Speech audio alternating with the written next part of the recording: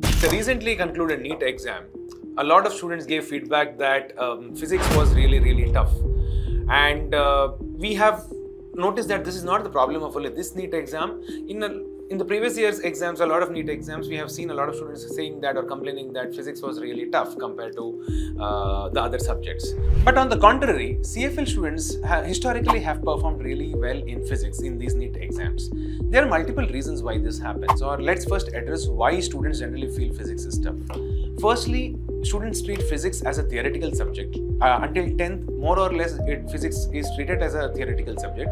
But when they step into 11th and 12th, or when they start preparing actively for NEET, what happens is physics transforms into a problem-solving subject, and a lot of students do not really gear up to that.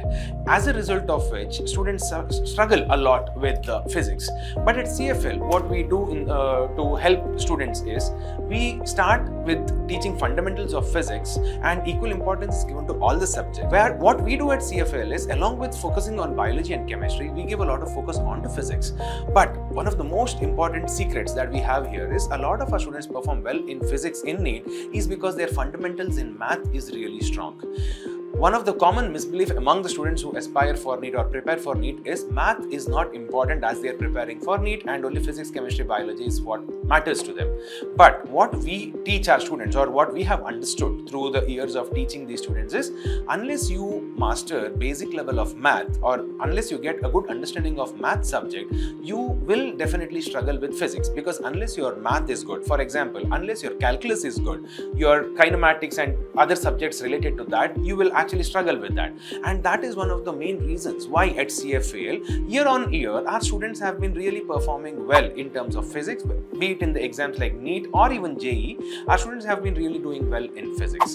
And that is the main reason why I am talking to you today, is because as students, you need to understand that even though you are a NEET aspirant, and even though 50% of the questions come from biology, doesn't mean that you focus largely on that subject. Along with biology and chemistry, you have to definitely give equal importance to physics as well. And it goes without saying that if you want to really get strong at physics, you have to do at least a basic level of math, which is like NCERT level math, which would really help you gear up in your preparation for this exam, and it will ensure that you will get a good rank in NEET. And for all the students who feel they did not perform well in NEET 2025, please don't lose heart. You have a second chance, and that is NEET 2026. And at CFAL, we are happy to announce that we'll be starting the NEET Repeaters Program for NEET 2026, wherein the students will be trained extensively for this exam in physics, chemistry, biology, in the way that CFL has ensured that these students succeed.